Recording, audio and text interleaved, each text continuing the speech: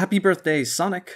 The Sonic the Hedgehog franchise of games has been around now for 30 years and has influenced the lives of countless individuals, cultures, and high school video game clubs for generations. When we think about the Sonic franchise of games, we often think about a little blue dude rolling around at the speed of sound, chasing his rainbows in colorful, lively worlds. We think about fighting for freedom and justice and stopping Dr. Robotnik's evil plots. We think about teaming up with friends on wild adventures. And we think about identity crises. Right? No. Just me on that last one. Well, what if I told you that you should add that one to your list as well? Buckle up, viewers, because in this two-part Sonic 30th Anniversary special, we are going to talk about how identity is a core theme of the Sonic games. Hello everybody and welcome back to Gospel-Centered Gaming, the only place where Jesus saves our games and our lives. My name is Clark, and if this is the first time you've come across this channel, welcome! And if you're wondering, what do we do on this channel, may I recommend the channel trailer found on the channel homepage and in the top right corner. And for those of you returning, welcome back, it's good to see you again, and I'm so glad to come to a new discussion about something that's not Persona. Yay! So you might be asking yourself at this point, who exactly is Sonic? Sonic the Hedgehog is Sega's most valuable, though not only, as Sega wants you to think, mascot. Poor Alex Kidd. He's a speedy blue hedgehog who made his Sega Genesis debut on June 23, 1991, and would be Sega's ticket to compete against Nintendo's famous red plumber, Mario. In-game, Sonic has always been portrayed as a righteous, carefree individual who loves his friends and will always fight for justice, especially against the evil hand of his arch-nemesis, Dr. Robotnik, aka Dr. Eggman. In Sonic's beginning iterations, story was not as large of an element as it is nowadays, and was told more indirectly through the environment, short 16-bit cutscenes, and game manuals. Yeah, who knew those had a purpose? But all that changed when Sonic transitioned into 3D with Sonic Adventure. And yes, I know there is also Sonic 3D Blast, but we all know that this is the first real 3D Sonic game, okay? Anyway, in Sonic Adventure, we got to see all of our favorite and new favorite characters fleshed out with voice lines, very expressive faces, and involved in an intricate story. But the more direct storytelling of the Sonic series really kicked off with, and some would say has never been as good since, this title's descendant, Sonic Adventure 2. Here we are introduced to one of Sonic's greatest rivals. So great he even got his own game. Is it Knuckles? Nope. Is it Metal Sonic? Nope. Ah, you all know who I'm talking about. It's Cream! I mean Shadow. It probably comes as no surprise to any Sonic fan who was conscious around the mid-2000s that the first video of our two-part Sonic special about identity is going to focus heavily on Shadow, whose entire bit is that he can't remember who he is. I promise you, though, that we will talk about Sonic in the next video. After all, this is the blue dude's 30th birthday. We can't celebrate that without talking about him. For now, though, let's talk about the Edgelord. Shadow is the embodiment of every teenager's angst, black like darkness, red like blood, brooding and aloof and confused. In his series debut, we see that Shadow is being held in a government facility until he is unleashed by Dr. Robotnik to do his bidding. Though Eggman knows that Shadow was created by his grandfather, Dr. Gerald Robotnik, he does not know much more about him. And neither does Shadow, apparently, because he has amnesia and cannot remember much about who he is or what happened to him before he was sealed away. All Shadow does remember clearly is his friend, Maria, being shot and killed by Gun before she ejected him to Earth. Her dying words continue to ring in his brain. Shadow, I beg of you, please, Maria, do it for me, for all the people on that planet. Sayonara, Shadow the Hedgehog. And Shadow promises Maria revenge. We find out, however, that time had warped Shadow's memories, and Maria had not wanted Shadow to enact revenge, but instead to help give people a chance to be happy and have a brighter future. Shadow, I beg of you, please, do it for me. Maria! Future for all people who live on that planet. Give them a chance to be happy. Let them live for their dreams. Shadow, I know you can do it. That's the reason why you were brought into this world. Sayonara, Shadow. Upon realizing, thanks to Amy Rose, that he had misremembered, Shadow rushes out and teams up with Sonic to stop the Bio-Lizard, sacrificing himself to keep his promise to Maria. This was not the end of the story, however, as Shadow had not died, but instead was being held by Dr. Robotnik in one of his facilities. He is, however, stricken with amnesia again! What are the odds of that? 7. Anyway, he now hardly remembers anything that happened in Sonic Adventure 2, but determines to work with Rouge to find Eggman as repayment for her freeing him, and in the hope of finding out some things about himself. Midway through his quest, Shadow sees a broken Shadow android and is clearly disquieted, as the soundtrack puts it. In the last cutscene for Team Dark, Rouge sees a room filled to the brim with Shadow androids, and she, as well as the player, are left wondering if Shadow is an android or the original. This sets the stage for the crux of Shadow's story, which Sega decided was the best thing to focus on in 2005, as it was the mainline game from Sonic Team to come to home consoles that year, though Sonic Rush also came out that year for the DS, but like I said, home consoles. On November 15th, 2005, yes, I remember the date, because like a dork I counted down the days to release, Shadow the Hedgehog the video game for the Nintendo GameCube, PlayStation 2, and Xbox graced this world with its edgy presence and promised to hold the answers to all the questions Sonic fans had about Shadow since his initial debut 4 years earlier. It featured things unconventional to the Sonic franchise at that point, and even since. Namely, allowing the players to use more realistic guns, and characters, mostly Shadow himself, mildly swearing. It also featured much darker themes than usual, such as actively blowing up cities, killing people and other living creatures rather than only robots and other artificial life, and multiple dark endings, such as Shadow expressing intent to destroy the planet, Shadow setting out to conquer the planet, and Shadow even straight up killing Eggman, which, I'm sorry to laugh, but just every time I think of the cutscene, it's just so funny. Goodbye, Doctor. The game mechanic that probably sets the game most apart from the rest of the franchise, other than the guns, is the branching pathways. In most of the 22 stages, the player is given the freedom to choose among 3 objectives in order to complete the level: a dark mission, a normal mission, and a hero mission. Side note, these are also uncoincidentally mostly the same adjectives used to describe the story modes from Sonic Adventure 2, Hero and Dark, and the 3 types of Chao, Hero, Neutral, and Dark. Where's our new Chao Garden, Sonic Team? Anyway, depending on whichever one the player chooses, the story and the next stage Shadow enters will change as a result, leading our Hedgehog to become a great hero, a horrible villain, or someone in between. This brings us to the tagline of the game: hero or villain? You decide.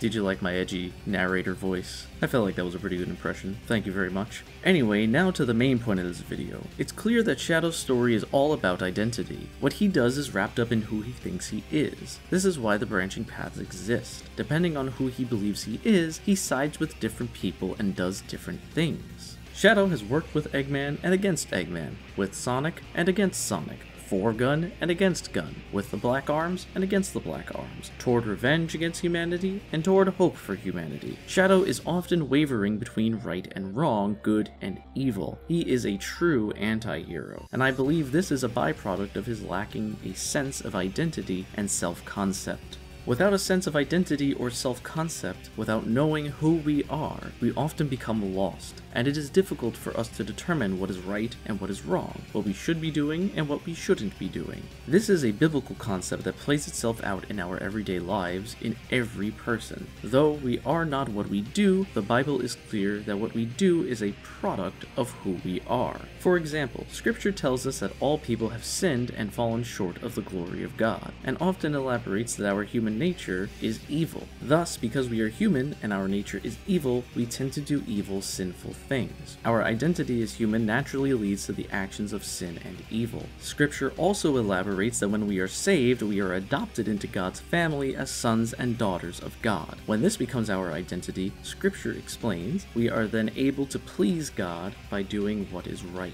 A great example of someone who has lost their identity and therefore lost their way is the prodigal son. In case you don't know the story, there were 2 sons living with a father who was rich, a young son and an older son. The young son tells his father, "Father, I want my cut of the inheritance and I'm leaving," which is essentially him saying that he wishes his father was dead so he can get his half of his stuff. The father, surprisingly, agrees and gives him his inheritance. The son leaves and then squanders it all. A famine then comes into the land, and now being extremely poor because he squandered all his money, he can't afford to eat and has to take any job he can get, so he becomes a helping hand on a pig farm, which for the Jewish people was possibly the lowest thing that you could do. He had been brought so low that he starts to envy the pigs and wish that he could eat their food. After spending his entire inheritance and almost starving to death, it says he came to himself. He remembered who he was, his father's son, and though he did not feel worthy to be called his son anymore, this was enough to get him back to where he needed to be, under his father's care. And when he returned, the father did not equate his actions with his identity, but instead let his son's identity as his son dictate what should be done. The father throws him a party. It did not matter to the father that his son had essentially told him to screw off and then squandered everything he gave him. What mattered to the father was that his son had returned safely, and that was reason to celebrate. That's really only half the story, because we haven't talked about the older son, but we're focusing on the younger son here. Shadow also has a prodigal moment of some sort. In the last story of Shadow the Hedgehog, Shadow decides to give Goku, Black Doom, the 7 Chaos Emeralds with the hope that he will uphold his end of the bargain, reveal to him the secrets of his past. Black Doom delivers and reveals to Shadow that he is also a black alien, as Dr. Gerald Robotnik, Shadow's creator, enlisted Black Doom's help in bringing Shadow to life. In exchange, Gerald promised that Shadow would deliver Black Doom the 7 Chaos Emeralds when the comet returned in 50 years. Meanwhile, while Shadow is confronting Doom, Team Chaotix finds the secret data files from the Ark and unintentionally start broadcasting it across the globe. Gerald addresses Shadow as his son and explains to Shadow that what Black Doom is saying is true. He goes on to explain that he actually invented the Eclipse Cannon in order to destroy the Black Comet upon its return, not to destroy the Earth as he had claimed in his madness in Sonic Adventure 2. Gerald and Maria then commission Shadow to destroy the comet with the Eclipse Cannon and ensure peace and a brighter future for humanity. Shadow is then reinvigorated by the realization of his true identity and purpose and uses the Chaos Emeralds to become Super Shadow. Shadow then flies off to fight Devil Doom, the super form of Black Doom, to defeat the Black Arms once and for all. During that fight, Eggman also confirms that the Shadow we are playing as is indeed the original Shadow from Sonic Adventure 2 and not an android. With his identity secured, Shadow defeats Devil Doom and leaves his traumatic past behind him, now looking toward a hopeful future. So, through his experience, Shadow comes to understand his purpose for being created, to ensure peace and prosperity for mankind. But this video isn't about purpose, it's about identity. These two concepts are often interchanged, but they are very different. Purpose has everything to do with what we are meant to do in this life. Identity has everything to do with who we are. Gerald explained a lot about Shadow's purpose, and Shadow himself identifies his purpose after Gerald's message is finished, stating, "Now I understand why I'm here." But he does not say, "This is who I am," in all caps, like every other ending of the game, which is the entire theme of the game, heck, even the theme song of the game.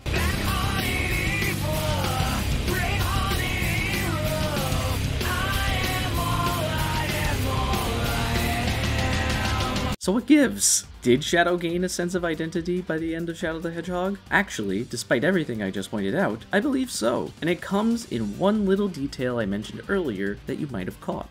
Gerald, at the beginning of his message to Shadow, addresses Shadow as his son. This is the only time we ever see or hear this title given to Shadow. Most times, Shadow is Professor Gerald's creation, experiment, or project, but here, he is his son. There is a huge difference between being someone's creation and being someone's child. A creator uses his creation, owns his creation, commands his creation, but a parent loves a child. I think that it is not only that Shadow was given a direct instruction on his purpose that invigorated him to defeat Black Doom, but also this new understanding of his identity as Professor Gerald Robotnik's son. This new identity empowered him to have compassion on humanity and the Earth and to fight to protect it from destruction. This same distinction between creation and child, I would argue, is a central theme of the Gospel. We are all God's creations. The entirety of the universe is God's creation, capital C. And God uses, owns, and commands his creation accordingly. But God, being the good Father, loves his children. And as is explained so well by the Apostle Paul in the New Testament book of Romans, it is our new identities as children of God that free us from sin and death. In this amazing analogy, Paul explains that when we believe that Jesus Christ died on the cross for our sins and rose to life 3 days later, we are justified before God, meaning all of our disobedience against God is forgiven and we are made to be in good standing with him, for Jesus has taken on the punishment we deserve. He goes on to say that on top of being reconciled to God, we are also, when we believe, adopted into his family as sons and daughters, as we mentioned earlier. This theme is strewn throughout Scripture. Scripture also assures us that along with being children of God, believers are also gifted the Holy Spirit, one of the 3 persons of the Trinity, as a helper to empower us to fulfill our God-given purpose by sanctifying us, making us holy, more like Jesus, giving us hope, developing in us the characteristics of God, also known as the fruit of the Spirit, as well as spiritual giftings, teaching and instructing us, and much more. And what is this God-given purpose, you may ask? Ultimately, it is to be righteous and obedient, following God's commands as acts of love for him and others. This is the purpose the Holy Spirit empowers us to fulfill. In short, God identifies believers as his children, and this identity enables us to fulfill the purpose he has given us. Does this not sound so familiar to what we just saw in Shadow's story? Gerald identified Shadow as his son, instructed him on his purpose, and thereby enabled him to fulfill said purpose. With his now clear identity and purpose, Shadow is able to act in an unwavering manner, certain of what is right because of his certainty in his identity. So, through this convoluted story, Shadow shows us 2 strong points about identity. 1, when we don't have a strong self-concept or identity, we waver between right and wrong, and we often feel lost. And 2, when we have a secure identity, we are empowered to fulfill our purpose. So what about you guys? Do you feel secure in your identity? And what did you think about this analysis of Shadow's story? Leave a comment below and let me know what you think. And make sure to be on the lookout for the next video that's going to be coming out next week. If you want to make sure to watch it right when it comes out, be sure to hit subscribe and hit the bell to receive notifications for all of my uploads. Also, if you liked the video, make sure to leave a like. It's greatly appreciated and it helps me know what kind of content you guys like to see in the future. Anyway, I've been Clark. This has been Gospel Centered Gaming, and I hope you all have a wonderfully blessed day. God bless.